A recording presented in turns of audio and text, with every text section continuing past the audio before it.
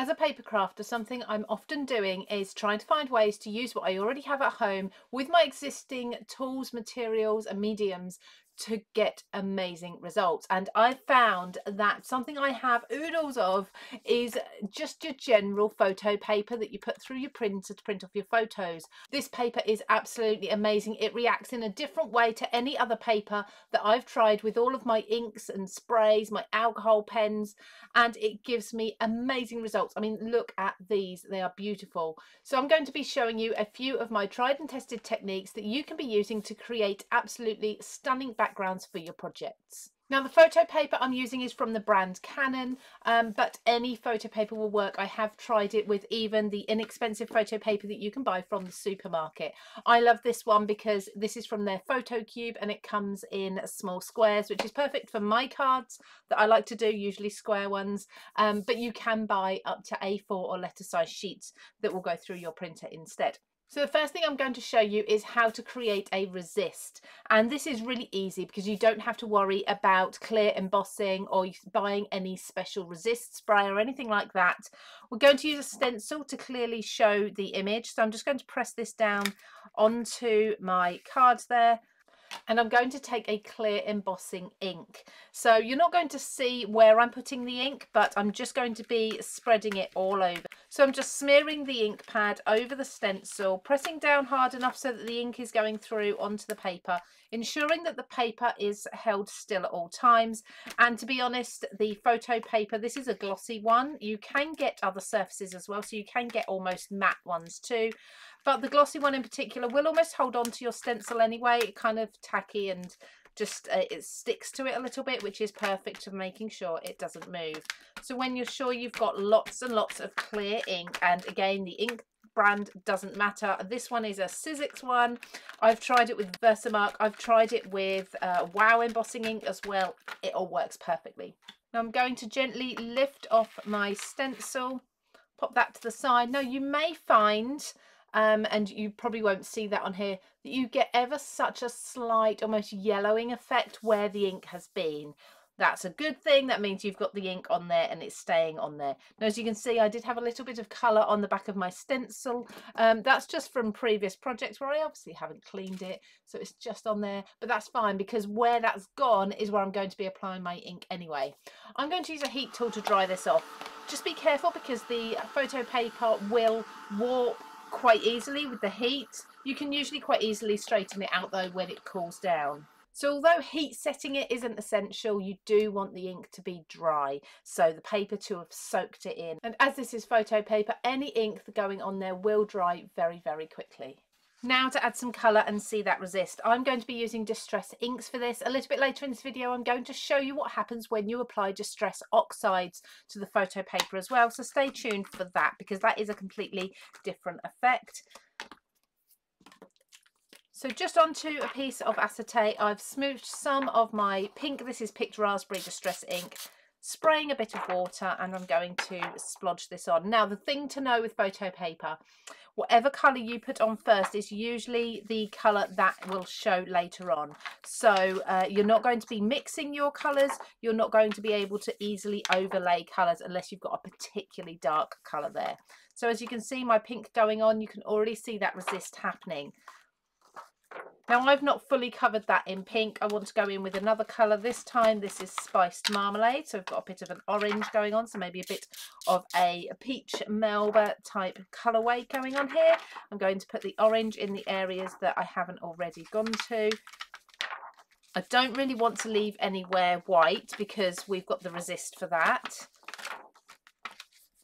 And look at that, isn't that absolutely beautiful? You can use a piece of kitchen towel just to blot off the excess because the colour will take very quickly to the photo paper, so you don't need to worry about wiping it off. You're just taking any excess off that won't likely end up soaking in very well anyway. So there we've got a brilliant resist. How beautiful is that? Now, if you're not keen on the glossiness of the photo paper and you don't have matte paper at home, you can, over the top of your design, once it's fully dried, add something like the Distress Collage medium in matte. This is going to dull down that shine. I put it on with a brush to ensure that I get the matte medium everywhere, and I'll do that on half of this piece and then show you the difference when that has dried. It will still look glossy whilst it's wet. So there we go, this half has the matte medium on and this part has none on, so you can clearly see, if I hit the light there, you've got much more gloss on this side and much less on this side. Okay, with photo paper, you can also use your alcohol pens, almost treat it a little bit like Yupo paper, which is actually very expensive.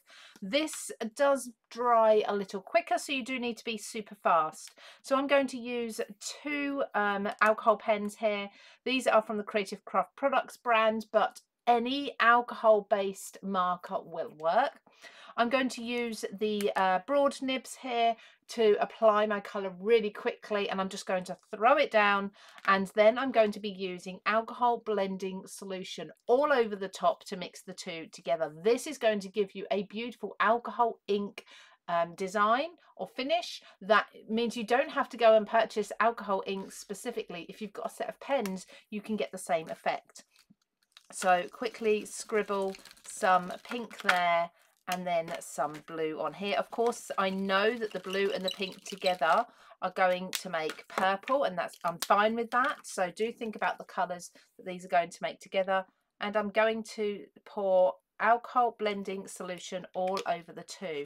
Now this will take a few minutes to work. So what I do is just give it time to start working, but allow the alcohol blending solution to be moving over the surface of the ink at the moment. Just keep moving it so that it's not drying at all. You will get the outer lines a little bit, but just give that time to work.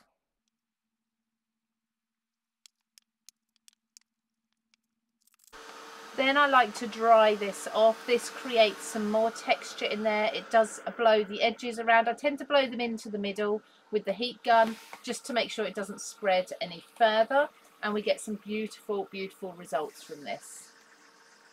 Now, as you can see, that's mixed quite a lot. It's almost a solid, almost a purple colour. I'm going to go in again with another layer of pink on here because I want that pink to stand out a little bit more. And again, a few drips of the alcohol blending solution. Now this is really cool because what it's also going to do is kind of almost reactivate the ink that's underneath. So I'm just going to allow that to move around there.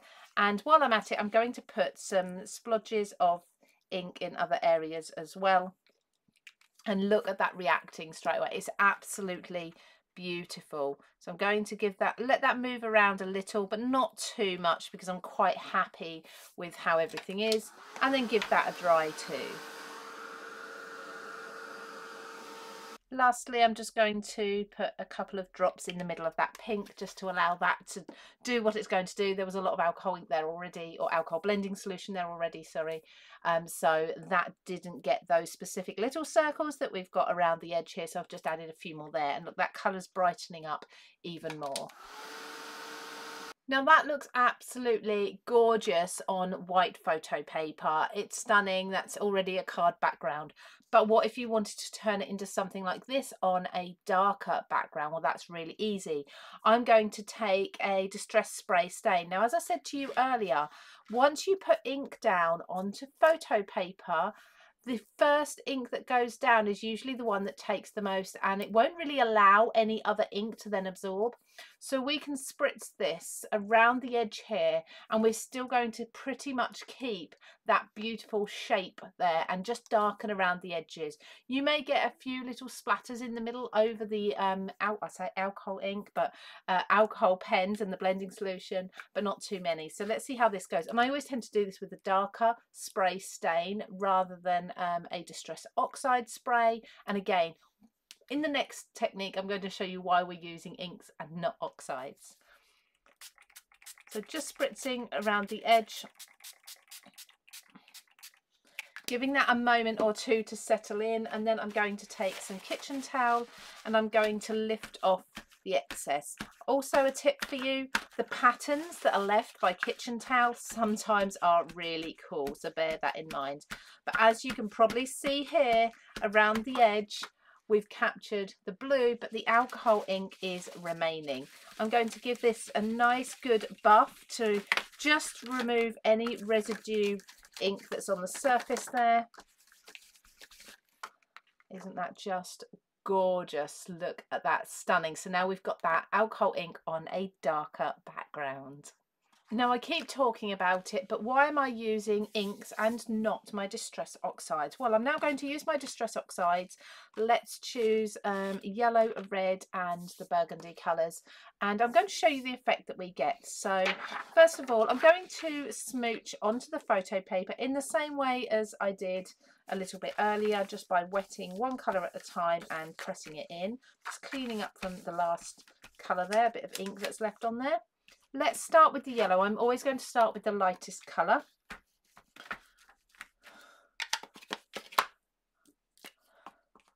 I'm going to spritz this with some water, a good amount of water because I want some movement in here, and I'm going to press this into my photo paper in a few different areas, like so.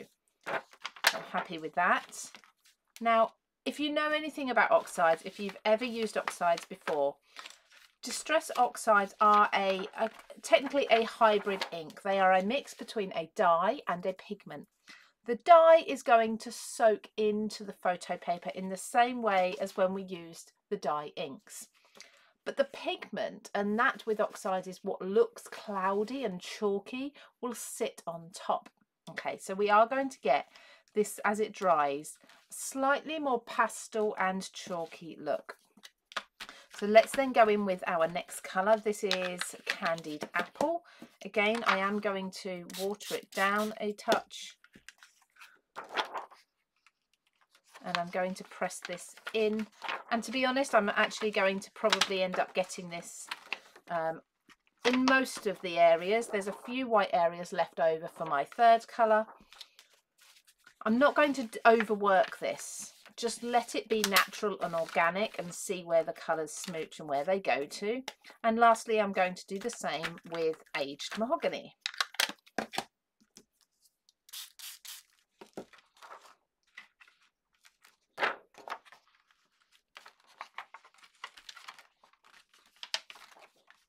So here I'm just really filling in the gaps where there's any white left. I don't need to worry about overriding colours because, as I say, the photo paper will have picked up on some colours here already and will be holding on to those. Now I need to let that dry. I can heat set this or I can allow it to air dry, whichever is your preference. But as I said earlier, if you are going to heat set, just be aware of the warping of the paper. So there, although the glossiness of the photo paper is showing through, the colours are quite pastel. So what I'm going to do now is take a clean piece of kitchen towel. You can use a wet wipe if you prefer. And I'm just going to spritz half of this paper and I'm going to give that a wipe, and immediately you can see that colour pop. Look at the difference. So that's the dye part of the inks that settled into the paper. We've wiped away the pigment. So there's the cloudy pastel and there's the bright vivid. This is why I don't worry with using Oxides on my photo paper, because I'm actually getting the same results as I would if I just stuck with the dye inks. Now, using everything we've already learned about using photo paper with different inks, I'm now going to use a stamp to create a resist. Now, this is subtle. I'm going to be using my Flourish Detail stamp, but it creates a beautiful effect.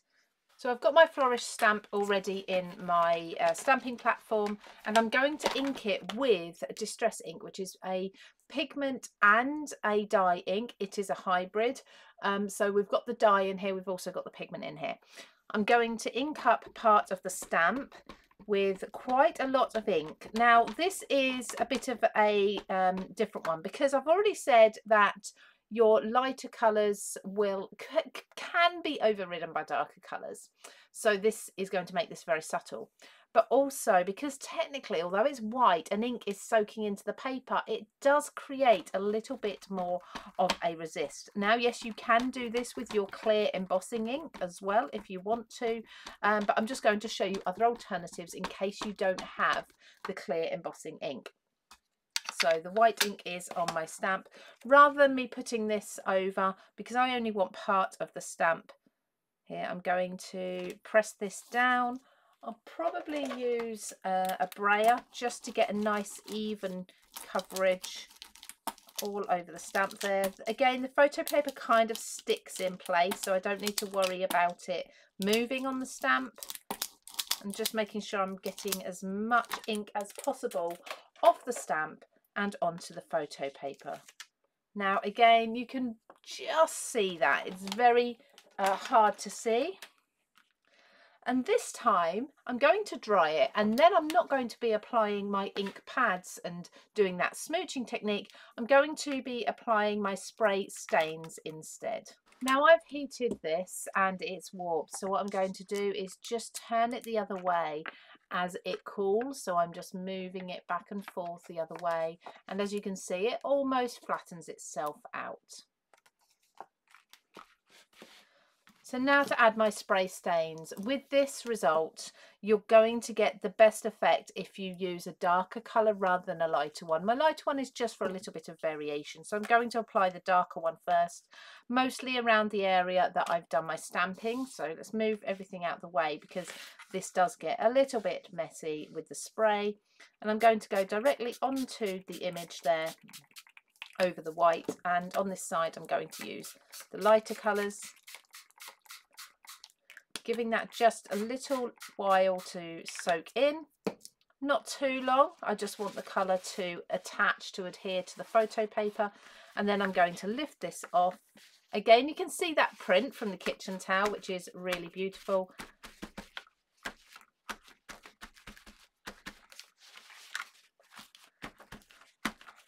You do get messy fingers, so do wear gloves or keep some soapy water handy if that bothers you. But you can see there, if I just buff that off for you a little, you can see that subtle effect that we've got from the stamp in the background. As I said to you earlier, it is subtle, but it is still beautiful if you want a little bit of texture just in the background of your image.